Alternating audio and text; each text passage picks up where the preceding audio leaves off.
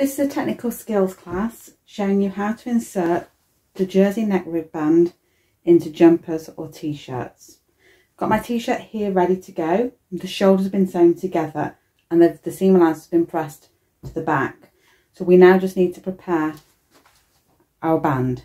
So this is a piece of ribbing. I just need to now sew the two raw edges together. So I'm going to do that and then return back to the ironing board. I've sewn the seam together using the overlocker rather than the machine. If you use a standard machine, you now want to press your seam allowances open. This has obviously been all overlocked together. What I'm going to do then is I'm going to take my piece, fold it in half to get the centre point, and I'm just going to snip into that bit of ribbing just like that. That means that when I open this up like this, I should be able to press the seam allowances in opposite directions before I fold it over wrong side to wrong side. I'm now going to press this piece in half all the way around. Just work around the neckband, pressing it and pin it together if you need to, until you have one continuous half width band strip. I now have my band and I'm going to divide this into 4 equal pieces. The way we do this is we take our join piece here, we pinch it together in one hand and we'll lay it down to give us the other halfway point. And I'm going to pop a little pin in to mark that end, like so. Then I'm going to take that pin and I'm going to lay it so it meets the join, which will then give me 2 equal ends here. And I'm going to pop pins into those ends. When we've done that, we need to set it aside and we need to prepare the quarter marks on our neckline. I have the front panel of the top just here and I folded it in half. So this is one armpit meeting the other armpit, and I've gone to the neckline here, and it means that I can now just take the tiniest little notch out, thus creating one little marking. I'll show you what that looks like in a minute. I'm now going to take the other half, so the back of the top, and do exactly the same thing, lining up the armholes to give me that centre front mark. And again, I'm going to take a tiny little marking out of that. So let me show you how small they actually are. Very, very tiny and within the seam allowance. You now need to take those markings from the front and the back and make them line up, and just smooth those other edges together until you get your halfway mark somewhere around the arm shoulder point, and snip it off. And take the other side and I'm going to repeat.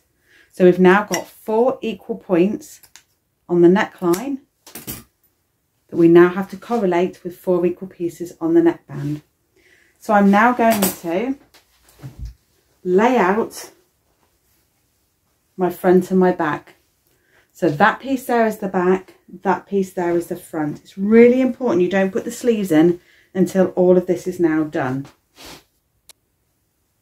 So I'm now going to take my neckband piece and I'm going to find the join piece, which is just here.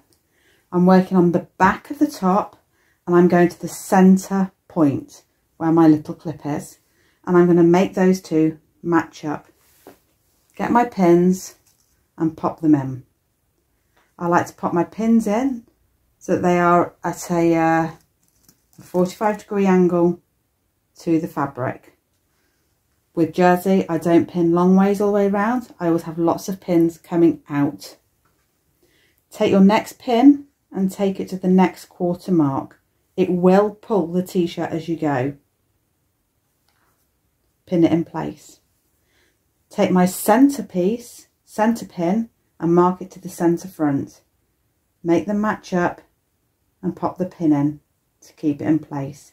And then we go to our last piece, which is over here, and pin that in place.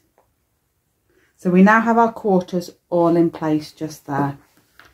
So now what I like to do is look at just only each quarter piece. I take each quarter piece, and being mindful not to stretch the t-shirt but only the ribbing, I will give the ribbing a pull until it meets the lines of the neckband. When it's in place at the halfway point, I pin it in. Then go to the pin you just put in and your centre front, pull so it's all flat and smooth, and pop a pin in. Still working on the same quarter, I'm now going to this last pin here. I'm going to pull till all the lines match, and I'm going to pin it in place. And I'm going to work all the way around. So we have 1/4, and in that 1/4 space I've got a centre front, the quarter marking, and 3 pins in between. If you want to, you can put more pins in between those, but for me that is sufficient. So now I'm going to go to the centre quarter now, sorry, the back quarter, and do the same thing. So taking the pin here, it's on the centre back and the shoulder, I'm going to pull. I'm going to the centre and popping a pin in place. Hold that pin in place that you just popped in, the original quarter mark pin, pull very gently, make all your seams match, pop a pin in. Repeat from the centre back and the halfway point, pop a pin in. So that is now half of the neckband all in place. I'm now going to continue and do the rest. My top's now all pinned, all the neckbands in with lots of pins all the way around it that you can see. So now all I need to do is take it to my sewing machine or my overlocker and sew in place. My machine's now ready to go. I've gone directly to the overlocker, and I'm going to show you how I put this together. The first thing to note is that my back seam is here. You will be seeing this in reverse, so I apologise. But the back seam's over here and the front of the top is over here. In order to do this so that I'm avoiding causing any damage at any point, I'm going to flip the front over the back, like so, pulling the back over here. So all that the space I need to focus on is just here, and this is only the bit of neckline I'm working on. Anything that's not been sewn is far over to the left and out of the way. Now the first thing I also need to do is raise my needles as high as they will go, so they're in the highest position. And now I'm going to lift the foot up. It's very rare that we do that, but I am going to do it. I'm going to put this neckline underneath the foot now and line it up so it is very parallel with those needles. The seam join is just here, and I'm actually going to place the needles so they start sewing just before we hit that centre point.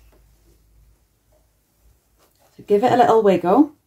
You should be able to get up under quite well because we've lifted the needles up and out of the way. When we're in, we just lower the foot back down again, and I'm now going to reverse my first pin, remove my first pin. The blade is over here and it's going to start cutting straight away, and it's going to start cutting right as we hit that join. So the needles are going down before the centre back, and the blade is going to cut at the centre back. Very slowly and steadily I'm going to go around and start sewing, and I'm taking off about 1 millimetre. You can obviously take off more.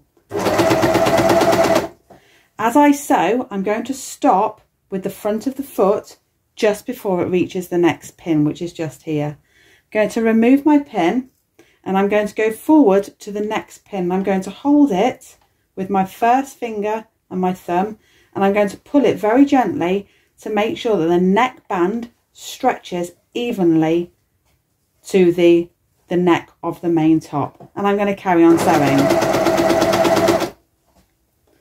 I'm taking off a very, very small amount just there.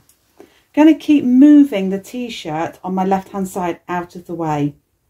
Removing a pin, pulling very gently at this next pin with my first finger and my thumb, and sewing a little bit more.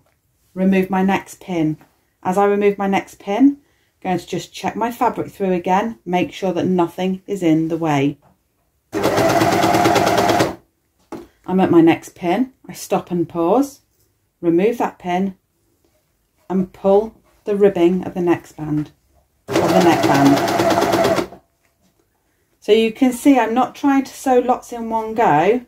I really am just doing it from one pin to the next, taking my time. It's worth slowing down to make sure we don't get any pins or tucks or any damage. I'll meet you when I get to the other side. So I'm now just gone around the full space of the neck, and I'm about to start back at the start again. So the next question is, how do I finish this off in a nice tidy way? You can see we've got all these little cuttings here. Okay, so there's a lovely way of finishing this. It's my go-to method. The first thing I want you to do is open the door here and trim off any bits that are hanging. So the bits of t-shirt that I've cut, I'm just going to cut that and remove it, take that away. I'm going to go where I first started sewing, where the chain was here, and I'm going to cut that close to the t-shirt, so that's all gone. I'm now going to open up the other door so that I can go in to lower that cutting knife. So we're disengaging the cutting knife, and I'm closing all the doors too. Now, when I sew this last 1.5 inches, what's going to happen is it's going to continue neatening the edges, but it won't be cutting any fabric off. So the blade should be here, the needles are here, down here, the start is just here. So it's the full depth of the foot. I'm now back at the start, and I'm actually going to overlap by approximately 1 inch. I've now overlapped sufficiently to lock all those stitches in. So now I'm using my hand winder to raise the needles as high as they will go. I'm now going to lift the foot up and move the fabric away to the back of the machine and lower the foot down. Run a chain of stitches off, trim, and you're now left with a perfect join at the back. All you now need to do is untangle all of the threads, tie them off, and you're done. So I'm back at the table and that neckline is now finished, but we need to give it a press. First thing I just want to show you though is that this is the centre back seam that we did. So this is where we started and ended. I just want to show you once again how neat that finish is using that method. So it's nice and neat all the way around, and what you should have on the outer side is ribbing of an equal distance. All I now need to do is press the seam down towards the neckline. So I'm just going to quickly do that with my little iron. Just using the ham underneath it just to help retain that neckline shape. So I'm not ironing it too flat, two-dimensional. This is a 3D garment now. I'm just going around. If you find that it won't sit very flat, then of course you can go around on the dog fabric effectively and use a little zigzag stitch, or you can use twin needles. I'm hoping that in this case it will be just fine because the materials I'm using are such excellent quality. I wouldn't expect a problem.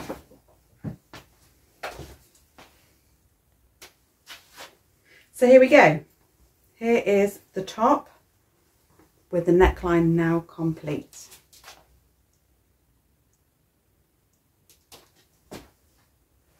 There we go, and it's nice and secure, nice and flat, nice and even all the way around, and we've got that lovely finishing on the inside as well. So now that all that is done, I can now go on and continue on with my top by popping in the sleeves, sewing up the side seams, and then think about whether I want any cuffs on this top or not. But I hope you found that useful. Thanks for watching.